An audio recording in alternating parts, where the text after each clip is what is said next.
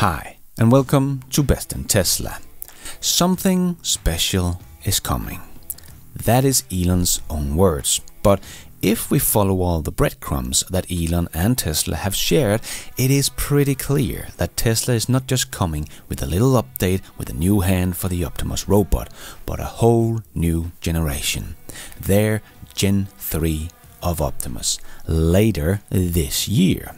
So, let's check it all out and let's dive right in.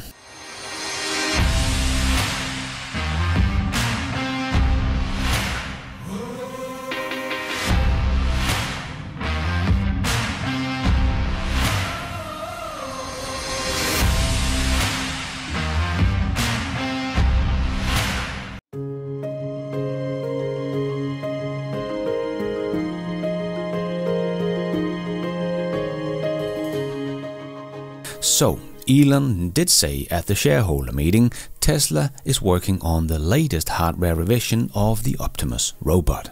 And I think we've got kind of like one major hardware revision, which should be done by end of this year or early next. But it will also be able to talk. Elon has already confirmed this, as he said. And yeah, you'll be able to customize the personality, customize the voice, and really kind of the robot will kind of get to know you as well and know your preferences. You won't even have to say things because it'll just kind of understand you. So you will be able to customize the voice and the personality. So I hope and think that Optimus by the end of this year, with the latest big update, will get a voice. Of course from xAI's large language model Grok, as this will be the main form of communication with the robot, talking to it just like we do with other humans. But as Elon said, it will get to know you and know what you like, so you don't even have to tell it to make a cup of coffee. When you get into the kitchen, it will already have made it for you, ready at the table, at your seat or in your favorite chair. That is of course a bit out yet. As Elon also said, this year it will be very task-specific training. They are trying to teach it some specific task it needs to learn. But as he said, it will be a very generalized robot, and probably by 2026 it will be able to do a wide range of things, even including things it have never tried before. But because it knows how to pick up things and fold a t-shirt, it will also understand what to do when you ask it to pick up something it has never tried before. Remember, the robot will even be able to learn from watching videos of humans doing a task. So the learning will come very, very quickly when the design is nailed down.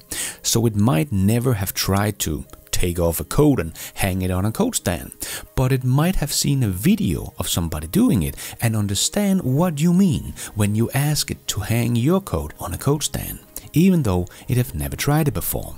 So it should learn very, very, very quickly and be very generalized robot already by 2026, according to Elon. And then we'll move into a limited production next year of Optimus. Limited production for use in our factories, where we'll test out the product. And my prediction is next year we'll have over 1,000, maybe a few thousand Optimus robots working at Tesla. I think if you fast forward a few years, it really will be quite a generalized robot. Like, say 2 years from now, like next year like this year it's still quite specific. You know, task-specific training. So to do a particular task, we have to kind of do a fair bit of training to solve that task.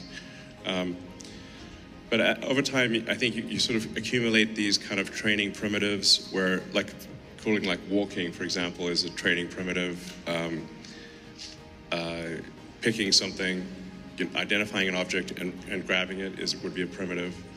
And these primitives are then generalized to anything. Because we have also just learned that xAI has just turned on the world's most powerful AI training cluster in the world. And Elon also wrote, this is a significant advantage in training the world's most powerful AI by every matrix by December this year. So I think there is a good chance that Grok will be ready for a little demo by the end of this year. with the new design. And this also shows how much Elon companies are pouring into AI at the moment. As we know, Tesla is also building a supercomputer in their Texas factory as we speak. And we have not seen any other robot company putting this amount of money into AI training, because the startups simply doesn't have this kind of capital as Tesla does. So by the end of this year, we should get a sneak peek of what the final design of the robot will look like.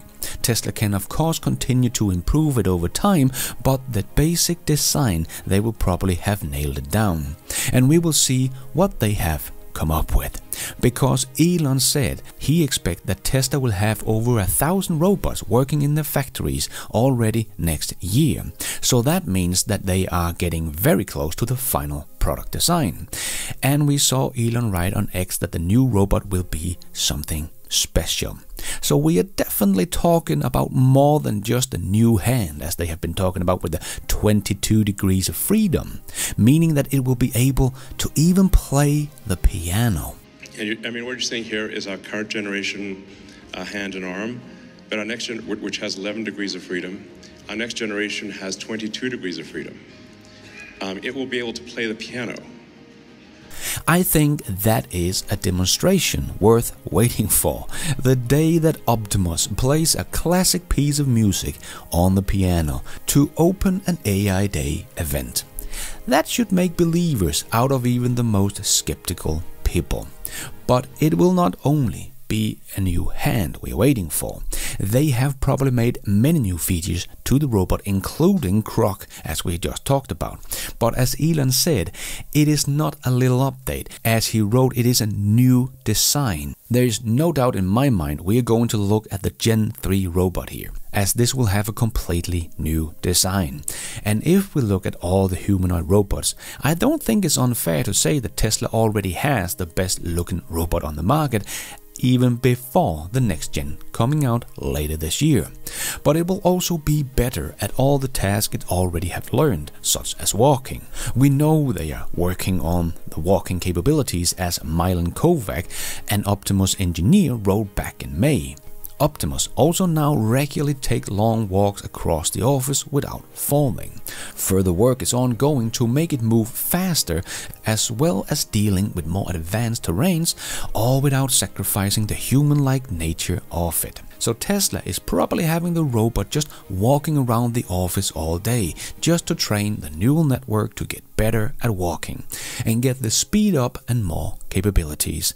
And they will demonstrate that with the next Gen 3. So I think we have a nice update later this year, not just a new hand of Optimus, but also a language integration and better at basically everything, including walking. And we will get to see what the final design of Gen 3 will look like before they get into limited production next year, where they will try to make at least 1,000 robots to work in their factories before they start selling the robots to other companies, probably in 2026. And I know many don't think that Tesla's robot will bring any value to Tesla before they can show some profits from selling them to third parties, but I think we will see Tesla's value rise because of Optimus sooner rather than later, as we have some of the robotaxi already valued into Tesla's market cap. That is why Tesla's market cap is so high, even though they have not made a single robotaxi ride yet. So I think if Tesla shows off something special, as Elon said, by the end of this year, and starts showing it in their factories in 2025 in the hundreds, I think people will start to get where all of this is going. As we are seeing, even mainstream media is starting to talk about humanoid robots and including Tesla in that race. And the valuation of the robots is just out of this world. And one of the reasons why analysts are not valuing in Optimus robot, and if they do, they are very conservative, is because the numbers becomes nutty very, very quickly, as Elon also explained at the shareholder meeting. I think the build rate will be probably something ultimately like $1 billion a year, humanoid robots, like actually.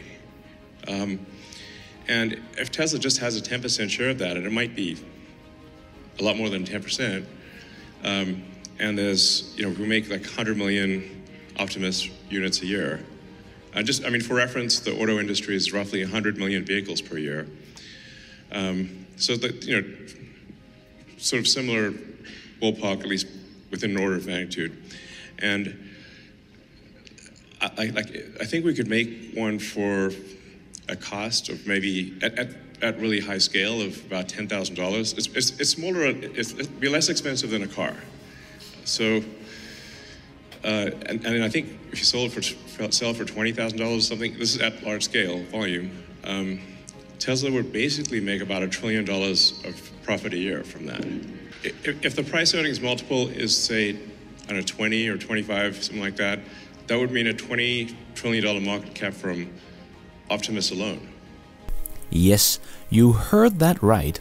$1 trillion, and that was profits a year, when they can produce 100 million units a year. Yes, that is why it makes no sense for analysts to get so upset about Tesla's margins are down. Tesla's entire automotive business will become a rounding error on the spreadsheet in the future. But because there is no value creation yet, analysts are kind of not allowed to take this into their calculation, but that is why they miss out on big opportunities like Tesla in the past and definitely in the future. $1 trillion in profit and $20 trillion market cap from Optimus alone. Nuts. No wonder that Tesla is all in on this robot, as this will probably be one of the most valuable things we humans will ever create combined with AI. As Elon continues to say, they will focus on scalability. They will not make a bunch of different robots. Their only focus is a great humanoid robot, because that will also help them to get to economy of scale faster when they only have one robot to focus on instead of 20. Just like we have seen Tesla getting to economy of scale on their EVs and earning money on them, whereas someone like GM is focusing on more models but not on scale. So they are still not profitable on EVs, and Tesla still sells 20 times the units as GM, even though GM has already more models than Tesla. And it will probably be a long time before GM will become profitable. And this is the kind of focus that Tesla has on Optimus as well, getting this to scale, making it easy to manufacture and cost effective. And here is why the other startup companies will have a hard time copying what Tesla is doing with Optimus, and why Tesla will have a big piece of the humanoid robot market. Tesla is going to be by far the leader in that. You're seeing a lot of robot startups, but I think it's actually very challenging to do Optimus as a robot startup, because what we found, to make Optimus work, we've had to design from first principles, from scratch, every part of the robot. So the motor, the gearbox, the sensors, the power electronics, the communication system, everything had to be done from scratch. We found that there's basically nothing, there's no supply chain. So even though there are many electric motors made in the world, there's no supply chain for the types of motors and sensors and gearboxes that are needed for a humanoid robot. But because it requires so much ground-up design, designing every motor, gearbox, sensor, power electronics from scratch, it's very hard for a startup to, if not impossible, for a startup to replicate that. But at Tesla, we have the world's best electrical engineering. I think we've got the world's best mechanical engineering for gearboxes and for electric motors, power electronics. We have the resources to do that. It applies quite well. And then you also have to have the brain. You need a power-efficient inference computer, which we've got for the car, and we'll be using an Optimus. You need AI, you need to be the best in real-world AI, and Tesla's the best in real-world AI. So you need all of these. You need a very strong hand of cards in order to make a compelling robot. And then you also need to be very good at scale manufacturing. So in order to have the robot not cost like hundreds of thousands of dollars, in order to make it cost like $10,000 or $20,000, you actually need to design for manufacturing and be very good at manufacturing. And in my experience, prototypes are easy compared to volume manufacturing. Prototypes are easy, production is hard, relatively speaking. So Tesla has the production capability, it has the engineering capability, and it has the AI hardware and software capability. And we always hear how much computer power and energy is needed to run AI. But Tesla also have a big advantage here, as they already have created one of the best AI chip in the world. Not just one of the most powerful, but one of the most energy efficient AI inference computer chips in the world. Because that is what Tesla has in their cars. They cannot have an AI controlling the car by sucking the battery dry, because they need to do some AI inference to drive the car. And Tesla has made this chip themselves as well, making it very, very difficult, if not impossible, as Elon says, to copy what Tesla is doing here. We are witnessing a real arms race in humanoid robots. I even visit one of the players in China, UB Tech, for my other YouTube channel, Best in Tech. If you haven't seen my 2 first adventure videos on this channel, you should definitely check them out. I will leave a link down below.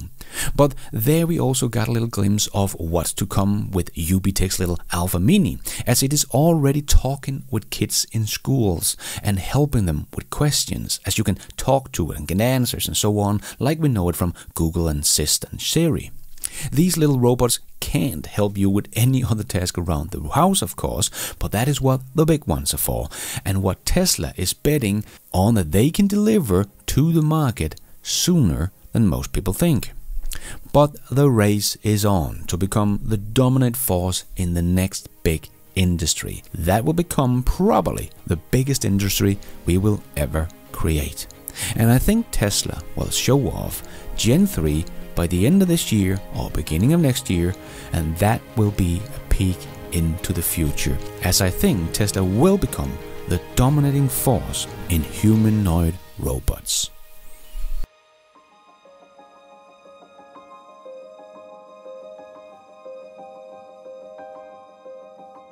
And thank you for watching. And until next time, take care out there and be nice.